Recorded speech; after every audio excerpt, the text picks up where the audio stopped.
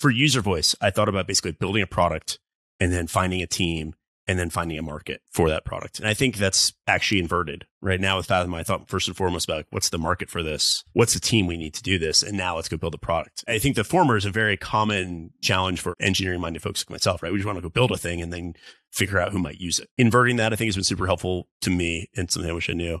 I think the other thing is just the value of saying yes. Maybe it's yes, but, or yes, and. A lot of the best things that have happened to me in my career have been when I figured out how to fold other people into our cause or fold myself into someone else's cause. Where I was at my weakest with user voices when we would be like, no, we don't want to partner with anyone. We can do this ourselves. We have strong opinions about how this should be done. With Fathom, we have a lot of partnership with other companies, with our users. I think just being an includer and being a joiner, the other big thing that I wish I had paid more attention to.